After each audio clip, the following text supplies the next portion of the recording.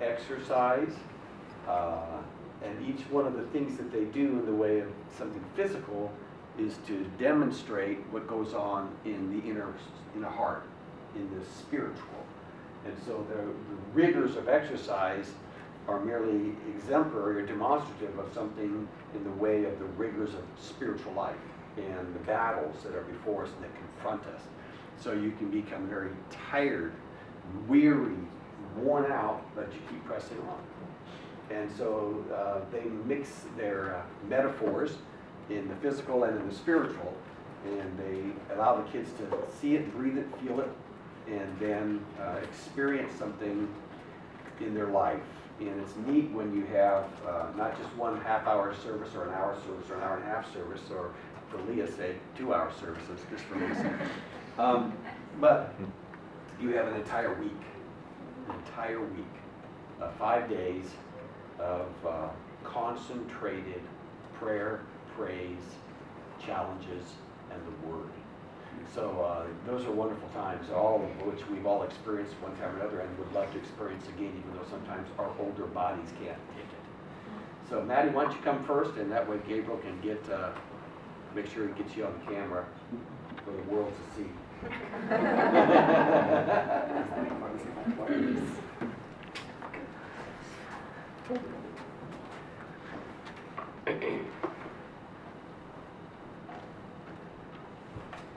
So he kind of explained like the gist of boot camp.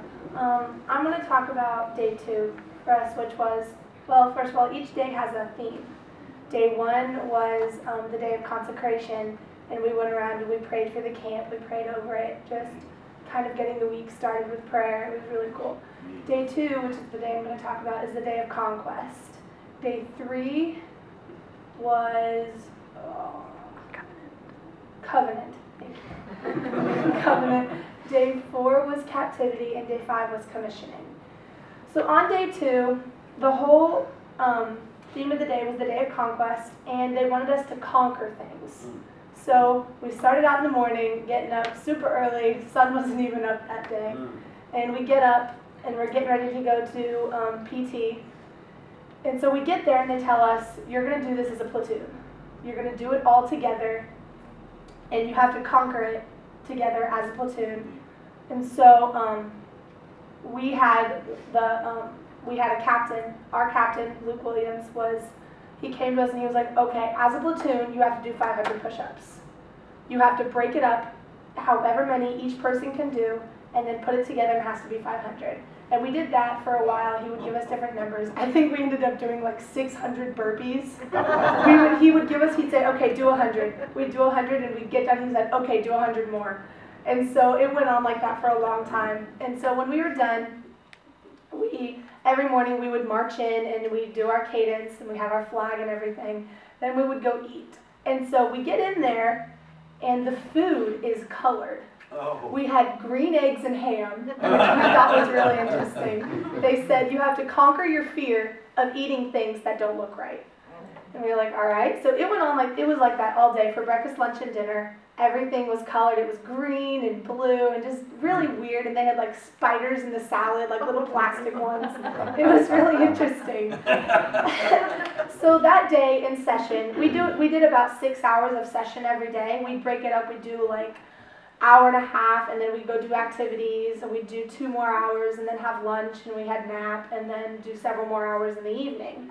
And so that day we were talking about the book of Joshua, and talking about how he had to, take Israel and take all the people that had come out of Israel and lead them, and then they went and they conquered the walls of Jericho, and we talked about that, and it was really, really cool. And one of the activities that we did was, we called it the fear gauntlet. And it was where you would have 6 or 7 leaders, and they would stand in 2 lines, and one person would walk up, and they would say, okay, what do you want to overcome? And you would tell them, and then you had to physically fight through them to get to the end. And it was like a physical representation of fighting through those fears. And one of the biggest ones for me was the fear of letting people down or not living up to their expectations. throughout this whole track season and going to state and getting there, and it was such a big deal. For me personally, I felt that if I didn't win it all, then I was going to disappoint people, and I wasn't going to live up to what they were expecting me to be. And it humbled me in a way of saying, you made it there, and that's huge, but you have to give all the glory to God because He let you get there. Right. And so that was the biggest one that I felt personally, and there were people crying going through them. It just hit people so hard, that physical representation of fighting through those fears or the struggle, and that was really cool. But so we went back into session that afternoon, and then for the bigger activity that evening, we had all the platoon together, and there were 6 different stations. And we had to go to each station, and they were all around the camp in a big circle, and do different activities. The first one we went to, I don't know if it was the first one, I'll probably say these all out of order, but we went to one where they put on a skit, and then we had to find an encouraging Bible verse in like 30 seconds and then give it to them. That one was harder because, sometimes you can't really, you're looking for something and you can't find it as quickly, and then people are spewing out verses and you're like, oh, okay, I gotta find one now. So it was just kind of being ready to, when someone is feeling down or just discouraged, to encourage them and give them life through the Word. And another one was we had to go, there were leaders standing in like a kind of a semicircle, and we had to go up to one of them in pairs and share the gospel with them. And that was difficult because I'm not good at talking in front of people. And so for me, I talk a lot. And so sometimes I would just stand there and I'd just keep talking, and I wouldn't stop, and then they would be like, all right, can I get something in? Oh yeah, of course you can, talk. And they would immediately, they'd start giving you false things and just tearing you down, saying, no, why is this? One of them asked what the Trinity was, and they were like, what even is that? And they were like, well, and you just kind of have to explain things to them and ask them questions, and they're just tearing you down, but that was a really good exercise for some people that weren't used to sharing the gospel with people. And another station was we had to go into this big room, and there were little pieces of paper that some had Bible verses on them, and some had these sayings that kind of sounded like Bible verses, but they weren't, or they were just sayings by these philosophers or whatever, and we had to go and we had to pick out the false ones. And so that was really hard. And all the ones that we didn't get, or the ones that we picked up that were Bible verses, we had to do PT for it. So it's like, okay, that was really difficult though. And we only had, I think we had like 5 minutes to do it all. And it was this huge room with lots of tables, lots of them on there. And you're going through and you see one that says stuff like about sin, and you're like, well, I think that's a Bible verse, but I'm not really sure, so you pick it up anyway. And then you're like, yeah, that was a Bible verse. Yeah. So that was difficult. I'm trying to think of all the ones that we went to. But the gist of that was just conquering all of those, the things that are thrown at you. Oh, and the last one this was a big one. We all sat down, and there was one of our leaders there was at seminary, had been at seminary in Texas. And so they had asked him to preach to us, but he was preaching a false doctrine.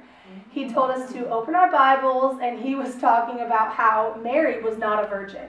How he was like giving all the Greek definition of things and telling us how she wasn't really a virgin. She was just a young woman. And we had to come back and explain to him why he was wrong and give him verses and back each other up on this. That was difficult because it was kind of, when we would go to each station, they would kind of brief us on what we were doing. And when we got to that one, our major told us, she was like, all I can tell you is put up your spirits of discernment.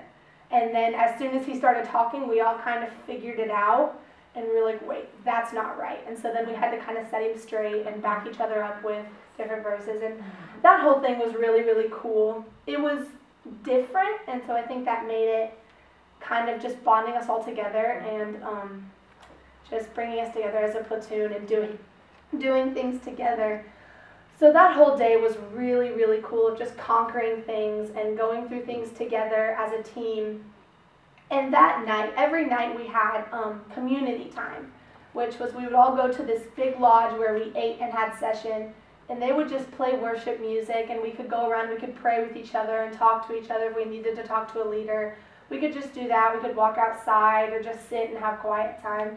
And I was walking around and I was praying, and God really hit me with the whole track thing and feeling like I wasn't good enough and everything. And a song came on. It was one that I had heard a long time ago, and I had liked it, and it was Hope in Front of Me by Danny Gokey. And the lyrics go, there's hope in front of me, there's a light that I can still see, there's a hand still holding me even when I don't believe. And that hit me so hard, and I just started crying, and I didn't really know what to do with myself because I'm sitting there and I'm crying to this song, and I'm just like, oh my goodness, all of this is hitting me at one time. And it was just so cool the way God moves. Amen. And yeah, that was my favorite day.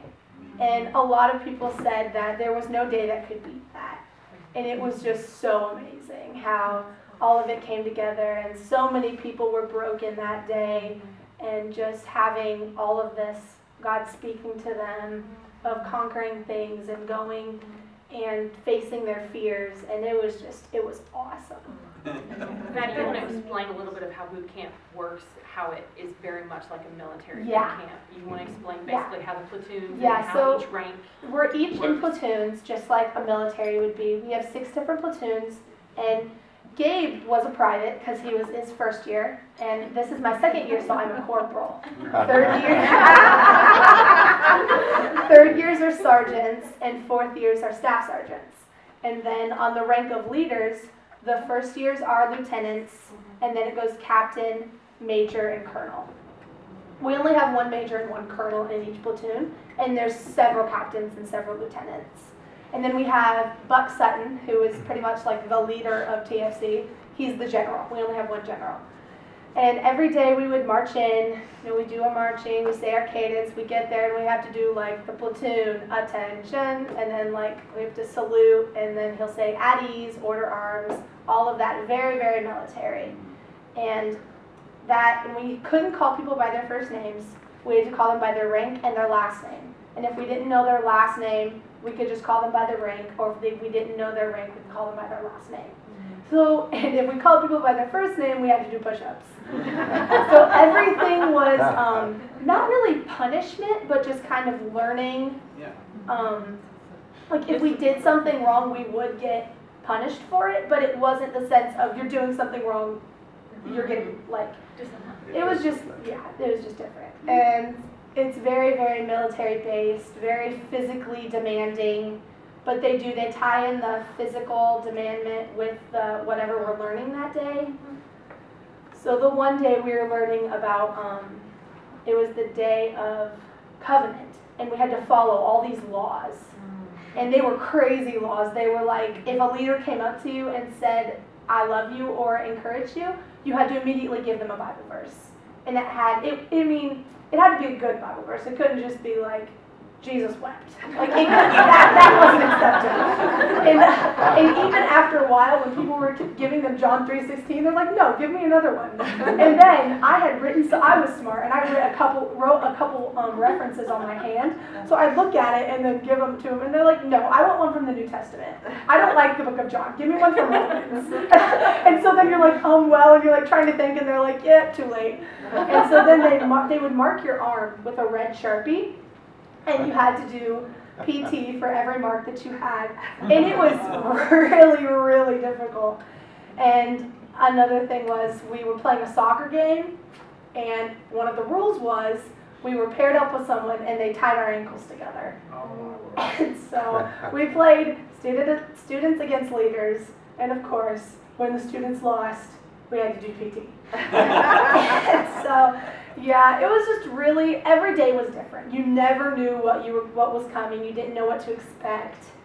And so I love it. I loved it last year. I loved it this year. I can't wait for next year. They're already talking about starting to plan it in August, and I was like, yes, I can't wait to see what's gonna happen, what God's gonna do there, and what the theme is gonna be, and it's so awesome. I love it. It's great. Glory.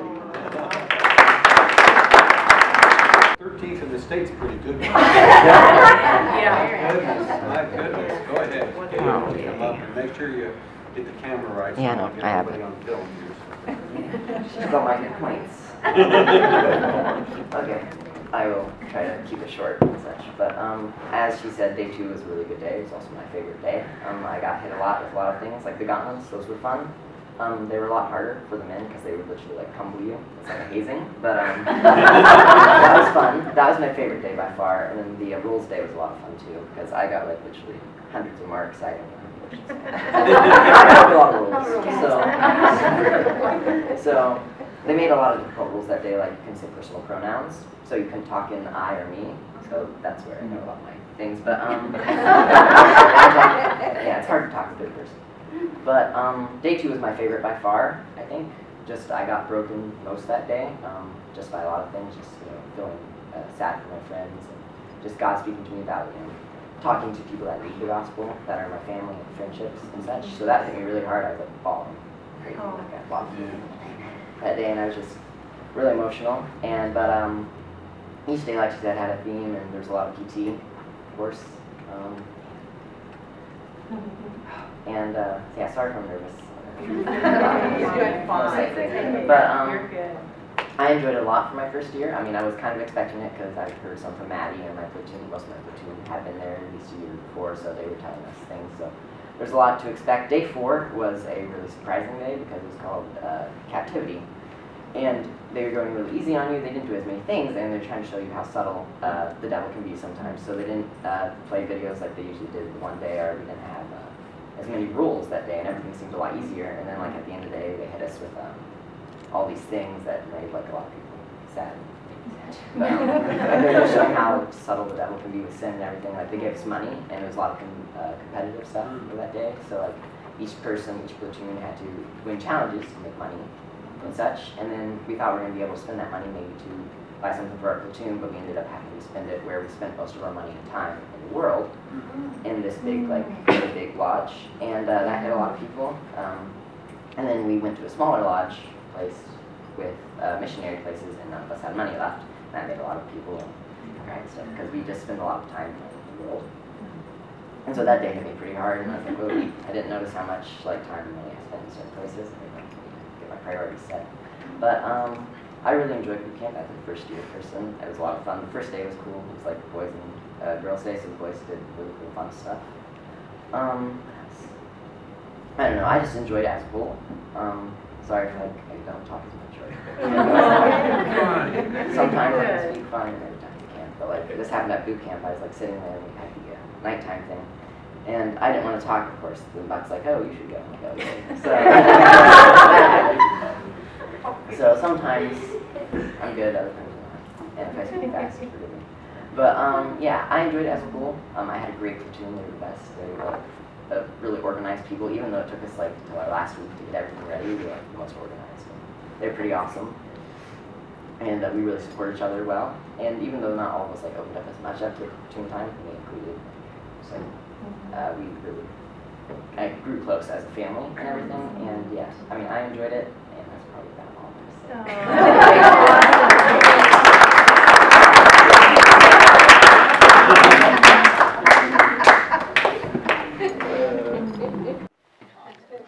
1 Corinthians 15. Yay, I heard somebody say.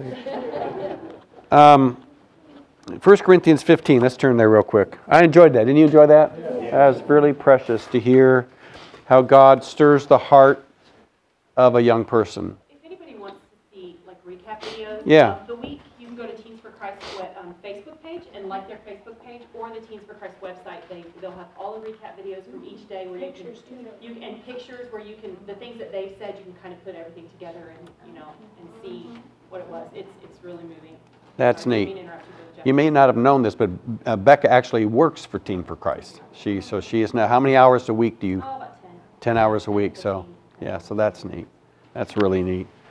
It's a great organization. I had heard of Teens for Christ for years and years and years and had no idea that it actually originated, it started right here in Lima, Ohio. And a few folks with vision that could infuse some money into it, and then Buck's desire to see it through, and his wife, and then it's grown from one chapter to how many now? Oh gosh, there's like 30 chapters 7 states. in 7 different states, and then it's overseas as well. Also overseas, Yeah, exactly. Philippines, And Africa, yeah.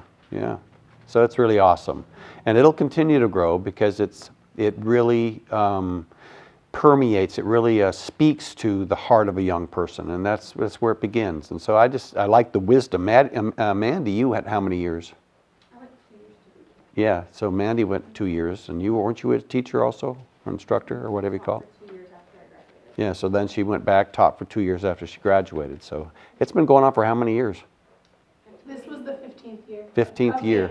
A boot camp. 1989 is when, Teens for Christ. 1996, I think, is when Teens for Christ Started. Wow, that's awesome.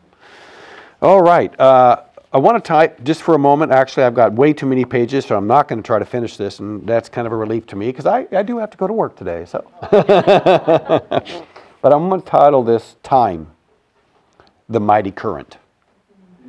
Time, the mighty current, and I've always asked myself the question, philosophically and even scientifically,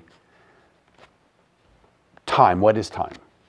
I mean, we never really stop to ask ourselves that question, but what is time? You know, we barely have a grasp on the concept of eternity, but we really don't even understand time. Einstein didn't understand it, and he had some ideas, and he merged them with relativity. Can time be slowed down? Can a person live longer if he's further away from gravity? All these different aspects of further away from the sun's radiation. Why did man live longer in Noah's day? Why did they live to be 986 years old? Nearly almost 1,000 years for prolonged generations. For almost 1,500 years they were living to be 600, 700, 800, have their first child when they were 400. And then man slowly becoming more and more, time becoming more, greater brevity, condensed. Time is more condensed today. The church, all the way to the reception hall in I think it was Elida. And I remember in that carriage with Steve, and at that time it would have been Barb, Steve and Barb Marsh, and how slow we went, clippity-clop, clippity-clop, clippity-clop. And I could just about count all the wild daisies and dandelions along the road. And it was peaceful. And for centuries, for millennia, that's how people traveled. Clippity-clop, clippity-clop, clippity-clop. So they would not get very far. Probably had no ulcers.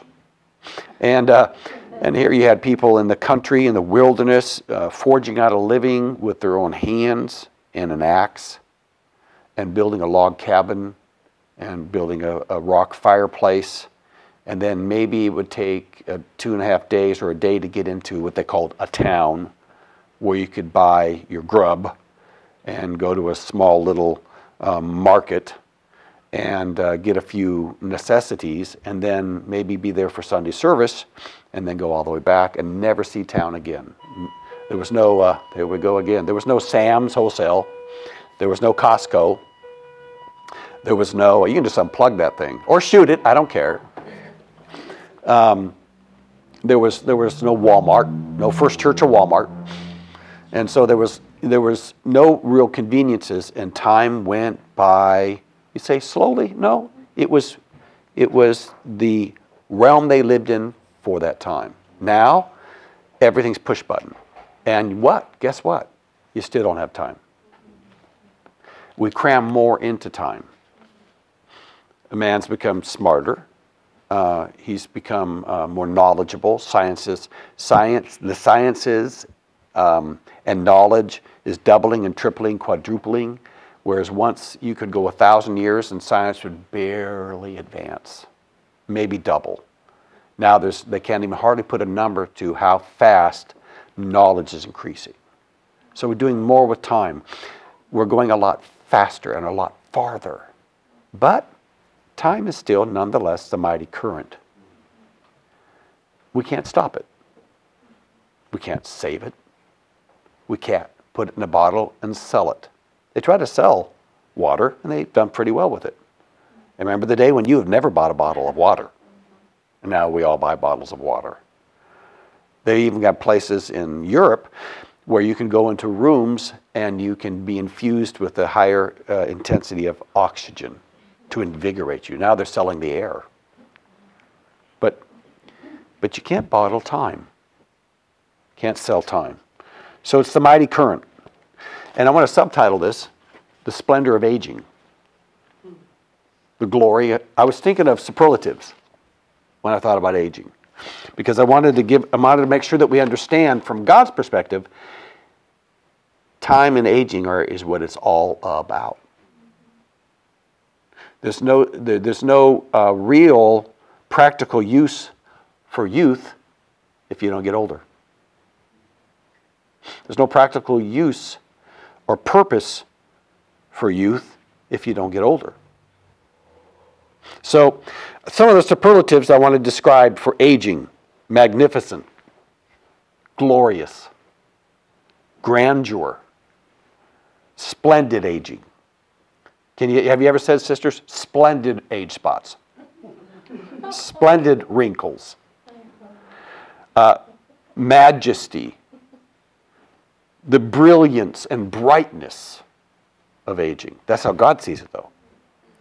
God sees aging as brilliance. You go to a nursing home, people are drooling, sitting in a chair, all curled up. They're on their drugs. And you say, no dignity. That's not what God sees. God doesn't see that. God doesn't see a room that reeks of chemicals and urine. God doesn't see that at all. Precious in the sight of the Lord are the death of his saints. God sees something purposeful, incredibly important, and useful in time. In this current called time. So the glory, the splendor, the majesty, the dignity of aging. Hollywood and all of its ability with being able to, with CGI, with the ability to manipulate and to digitize and to make something Jurassic. And yet they've never got a grip on the beauty and splendor of aging. So for God, wrinkles and folds and creases are a needful path to sagacity, to being a sage, to understanding. Wrinkles mean wisdom. To the gray hair, to the white-headed woman, that is saged knowledge. Every young person should draw from the wisdom of their parents, what they have learned and garnered, and how life has changed them, molded them, time has, and made them more humble, more grateful, more thankful, more respectful. Glorious age.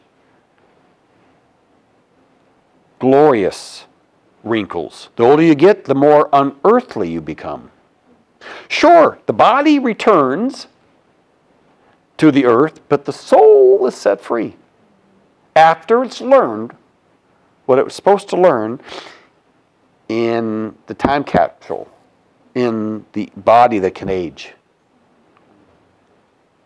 So, thank God for aging.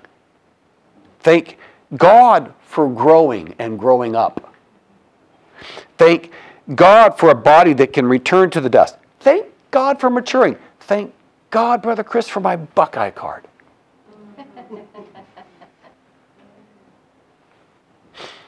So think of an aging body. After a while, it's barely aware of its surroundings as they're passing on. They don't see much, perceive much of their earthly surroundings. The beeping of the machines in the hospital room. The in and out of consciousness. The pulse is getting weaker. The heart rate is slowing. But what's happening? That person is about to live. About to live. So death, the Bible said, is swallowed up of life. Wow. I thought life was swallowed up by death. No. For the Christian, death is swallowed up by life. So let's understand it. Go with me to 1 Corinthians 15:49. Everything that the culture teaches us really is, and what we teach ourselves, is really the reverse of how God perceives things. Death is truly life. Death is truly graduation. It's not the finish, it's barely the beginning. So 1 Corinthians 15:49, and as we have borne the image of the earthy, it's the body we're in now, we shall also bear the image of the heavenly. So, in order to bear the image of the heavenly, we first have to bear the image of the earthy. Now this I say, brethren, that the flesh and blood cannot inherit the kingdom of God.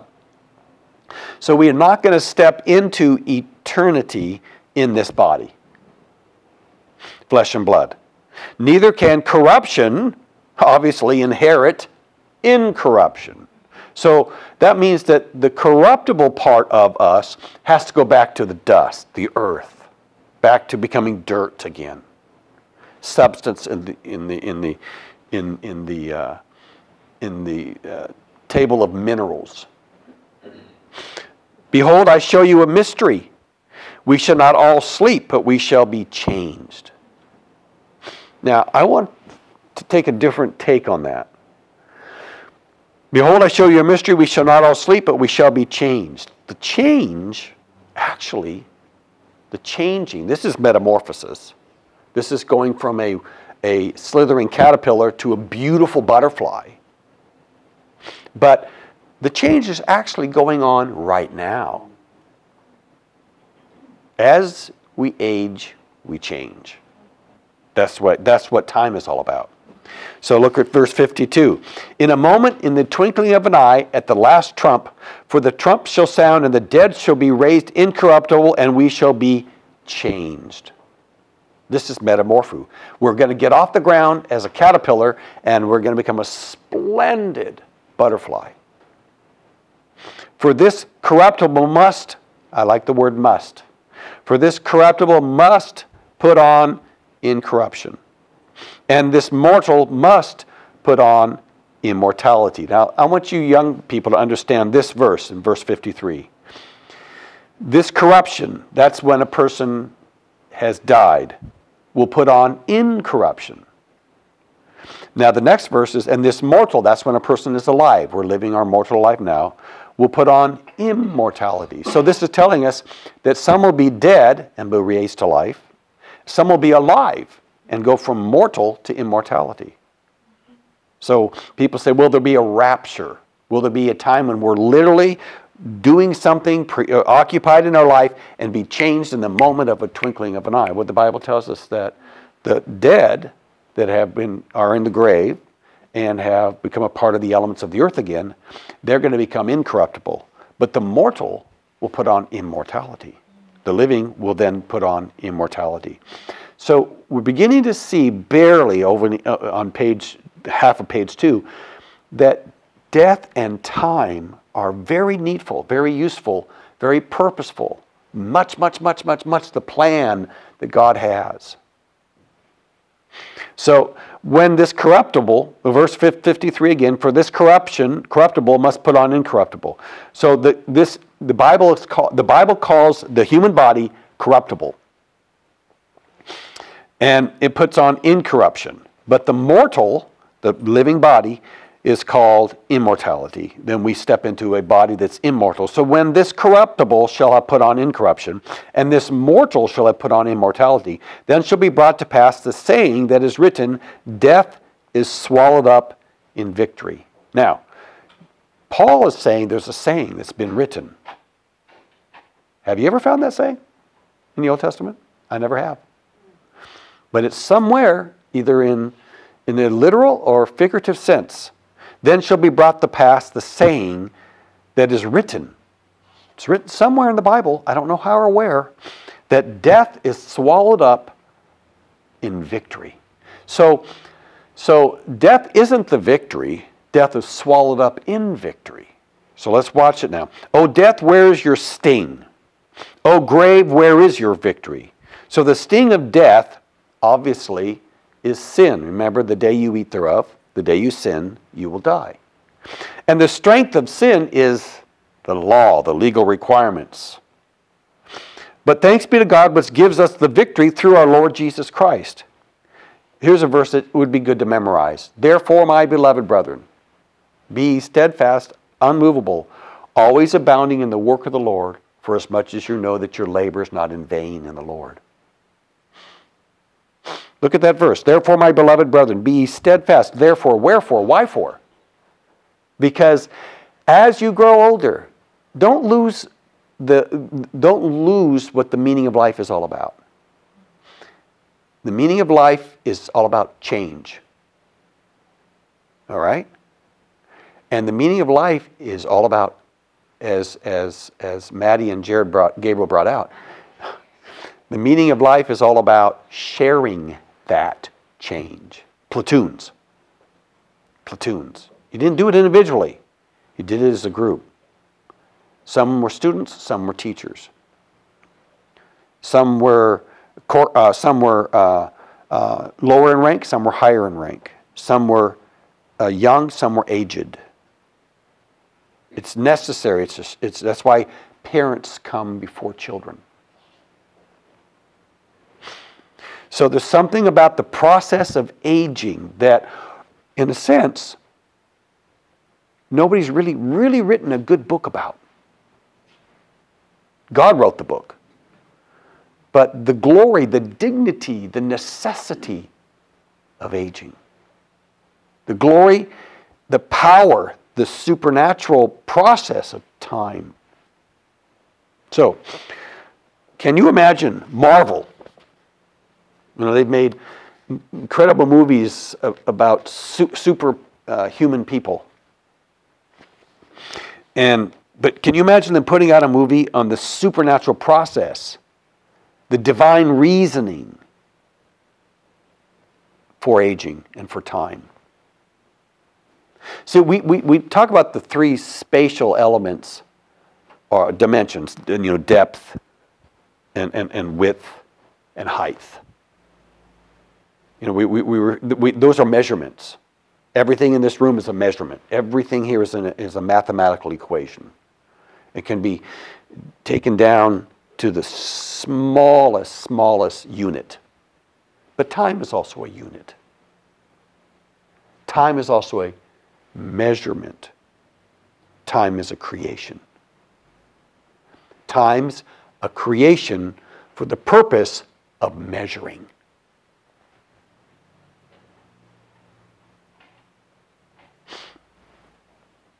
So, if Marvel could put out a movie on the supernatural, the genius, the wisdom behind aging, behind time.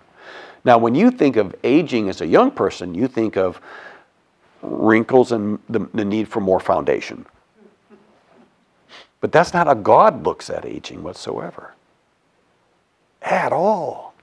See, for God, Hollywood, it's all about brighter teeth and tummy tucks. It's all about cosmetic surgery and facelifts.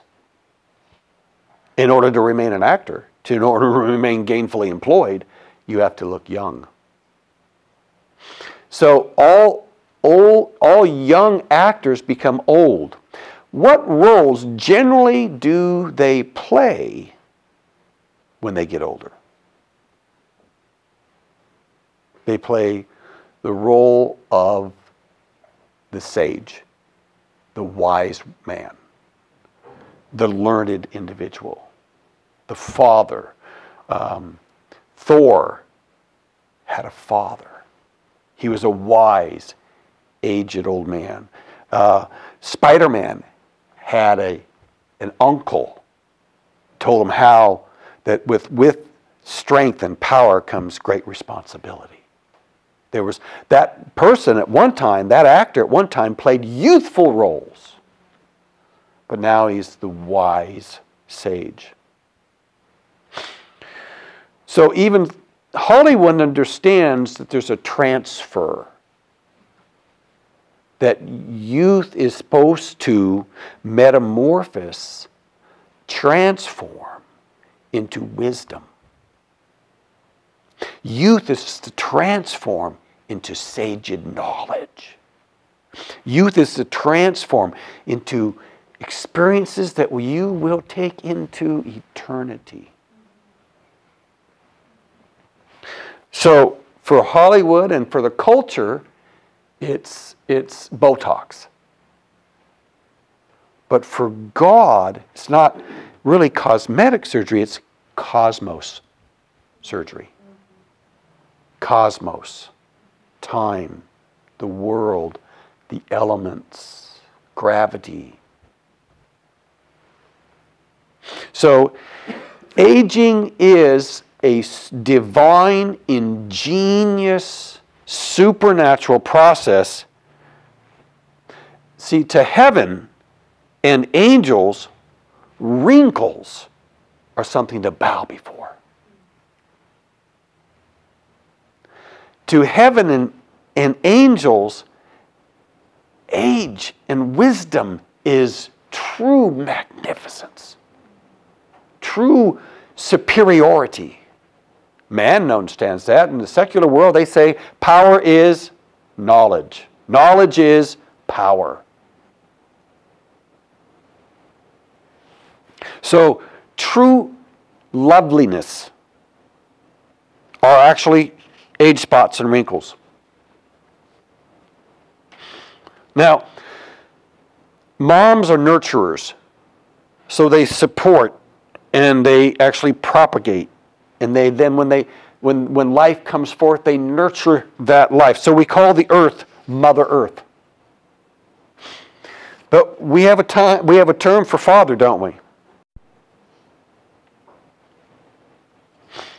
So that idiom, that expression of time, we never really stop to think about the world we live in. But if we were to think about the world we live in, we'd say, oh, I live among trees, among people. I live in a civilized society of laws. But it's actually bigger than that. It's more that we need to get closer and closer to the truth and essence of that. It's actually we live in time. And in time, in the bubble of time, are all these other things. We actually live in this creation called time. So, Father Time, and God is the Father of time. Like I said, we have all kinds of measurements. Every day we're utilizing measurements, whether it's kilometers or miles or a time card, or even the heart that's beating in your chest is a measurement. The watch that's on your arm or the smartphone that's in your purse. We live by units, by measurements. Because time is a means of measuring. So did you know why they called Time Magazine Time Magazine? Why call a magazine Time? What a weird name for a magazine. U.S. News and World Report. Okay, I get that. National Geographic, I get that. But the best way to truly express what a reporter does is time.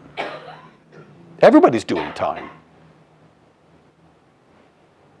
So Time Magazine named their magazine Time because time is an account keeper of events, and a measure of duration between those events. That's what the definition of time is. So I'm going to read you the full definition of time.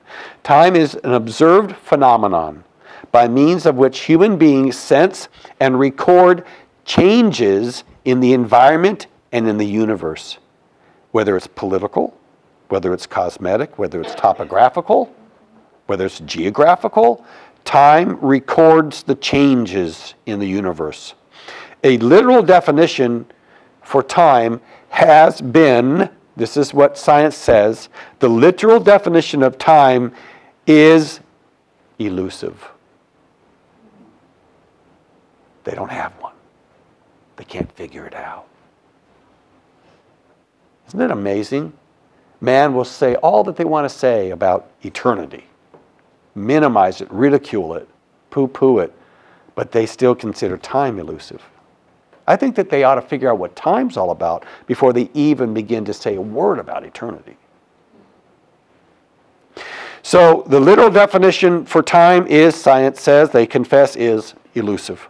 Time has been called even an illusion. Many people that suffer forms of depression or are bipolar do not feel they're in real time. They do not feel they're in the dimension of time. Time is smooth, flowing continuum.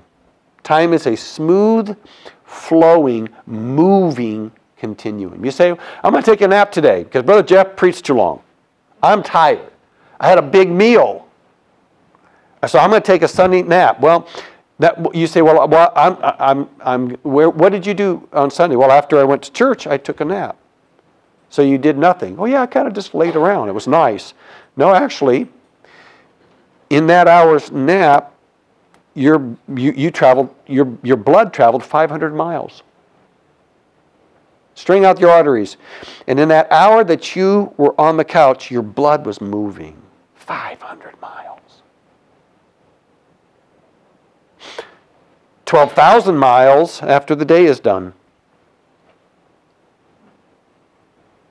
Oh, while you took that nap, by the way, you moved 9,000 miles through space. See, here's the Earth, here's the sun, and it's 93 million miles away. And the Earth is turning like this. It takes 24 hours to make a total revolution for that Earth. And while it's turning, it's going around the sun. So as it orbits around the sun, it's traveling miles and miles and miles. So while you took that 1 hour nap, you traveled. You went on a journey. You went on a journey for 9,000 miles.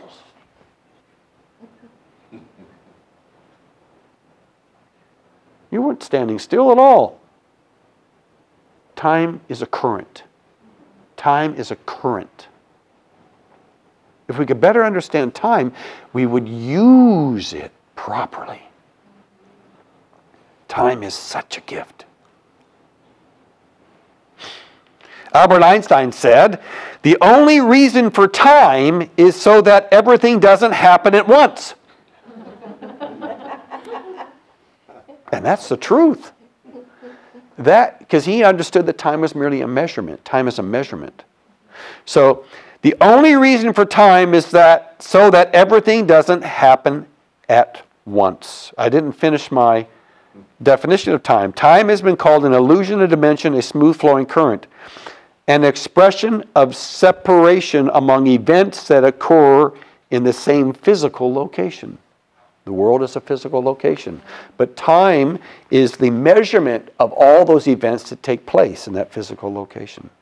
So Einstein's quip is filled with genius, wisdom. The only reason for time is so that everything doesn't happen at once. How many remember Y2K? Okay, so Maddie, when were you born? 1999. Okay, you were born when Y2K took place. Let me explain Y2K. Y, year, 2, K, 1,000. Year 2000.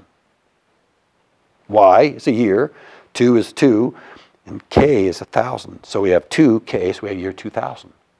And they used it that way because that was the digital way in which the programmers had created the computers at the Pentagon, in Washington, the mainframes that ran all of the businesses, your personal computer, the satellites.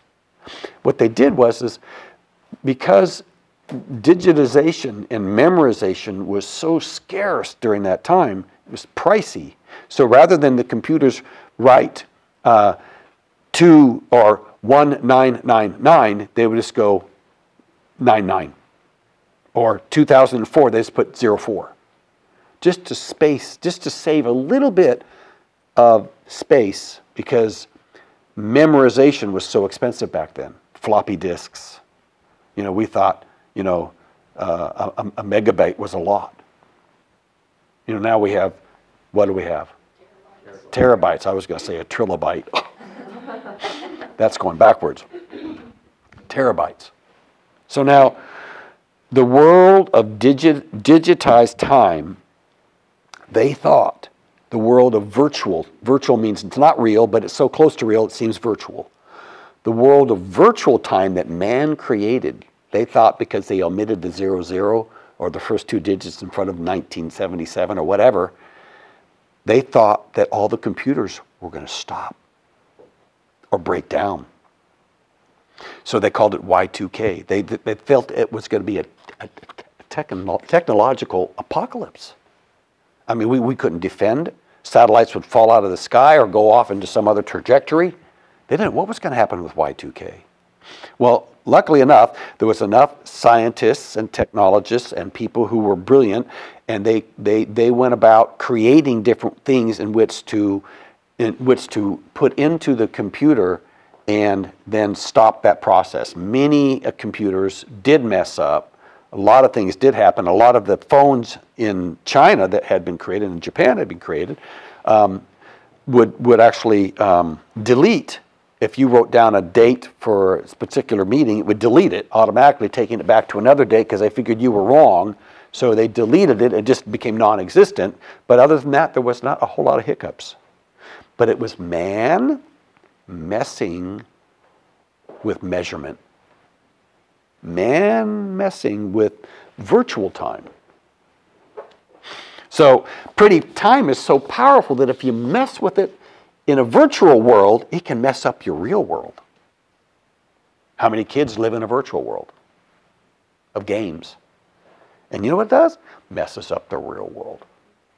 It really messes up their real world because they live in non-reality. How many people have, when I think about the legalization of pot, I mean, I still have friends today that are old friends that smoke a lot of pot, and they still say, "Hey, man. Wow, man. That was one of my favorite words. Awesome." They smoke too much pot, and they're going to legalize it? They're going to legalize it? Talk about the dumbing down of a nation. They're going to legalize pot? Oh, my goodness. You're going to make it recreational? That's scary. Medicinal? No problem. Recreational? Ooh, not a good thing. I have a lot of people who won't be able to live in the current of time. The current of time will sweep them away. The current of time, they'll crash along the shore of the great river of time. They won't make it. You have to be very responsible to handle time. Very responsible. Otherwise, time doesn't stop for anybody. It keeps going. And if you don't know how to utilize time, because you can't save it and you can't put it in a bottle.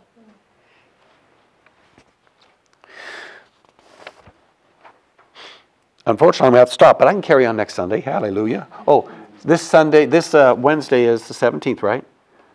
Okay, good. So that's at our house. Don't forget and invite any friends you'd like. We're going to have a Bible study on how to study the Bible. A Bible study on how to study the Bible.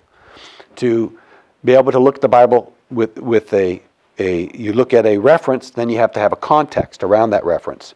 So if you read a scripture that's in the scriptures in the Bible, and it's one verse, then in order for you to understand that one verse, you have to look at the context. So a verse without a context is a pretext. So you have to have a context. Otherwise, anybody can say anything they want to say about a verse. It cannot be isolated. You have to have proof texting going on. So you got to take a concept and then proof text it from Genesis to Revelations. Because the one thing about the Bible is that the author spanned the writing of the Bible through thousands of years, but for him it's thematically perfect. What man does to get a diphthong in the way or a comma, or to maybe tell the story differently in Matthew than it is said in John is a total non-issue. That's just the human element. But the theme is perfect. It's perfect. So the author put that through the entire Bible for us to then take concepts in Daniel and bring them forward in Revelations, concepts in Genesis and bring them forward to the Gospels. So it has to match. And so some of the things that we didn't do properly in our former rearing was we isolated too many scriptures. And to be honest, we were very ignorant about our Bible. We knew a lot about supposed mysteries, but we really didn't know our Bible like we should. And that's what we want to bring out Wednesday, is we want to talk about how to take a concept in the Bible and then take it all the way through Scripture. It's going to be a very interesting study. Now, I want to close with this. Now, man in all of his genius can change so many things, manipulate so many things, but he can't change time. He can tell time. So can a 5-year-old. But he can't change time. So, time, one, is a measurement, but the question I want to leave you with is that I want you to contemplate is what does time do? What does time do? Now, the best short answer is time changes things. That's what time does. You say, no, time doesn't change actually anything. Rain and wind and gravity and fire change things within time. Time doesn't change anything. Time is a space, and within the space is wind and gravity and water and fire, and they do all the changing. Time isn't really changing anything, but that's not true. Because if you step into eternity while living on Earth, the Grand Canyon still erodes, the rain still falls. In eternity, those things will be carrying on. There'll still be rain, there'll still be wind, there'll still be fire, there'll still be rivers carving their way through the terra firma. So it is not just fire or rain or wind transforming the topography. So what is greater than fire, wind, gravity is this thing that we call time. Time is the ruler of all of that. Time rules it all. Nothing but God rules time. Time is the ruler. So time is much greater than really what science calls a measurement. Time is an unstoppable current. Man can stop the currents of the mightiest. Think of the Ganges. Think of the Mississippi. Think of the Zambezi. But they put dams. Think of the Euphrates and what ISIS is doing right now with the Euphrates River. They're drying up the river for tactical reasons to get across. Which, by the way, the scripture says that one day the river Euphrates would be dried up to make a way for the kings of the east. This will be the first time that the Euphrates has ever been dried up. Does it have a scriptural implication? Could very well have. Could very well have. But the Euphrates River that's been there since Adam and Eve, and we can stop its current. Man is pretty powerful, but you can't stop the current of time. In fact, man will think about prolonging your life, giving you a stint, helping you with diabetes, putting you on a better diet, let you live from 70 to 90 and do quite well. You can still maybe even ride your bike or whatever. And man knows that they can help man live longer and even live quality-wise a greater life. But the interesting thing is man doesn't even actually contemplate or consider stopping time, because it's so big, science doesn't even go there. Put a lunar module on Mars? Sure. But let's manipulate time. No, it is so big, they don't even touch it.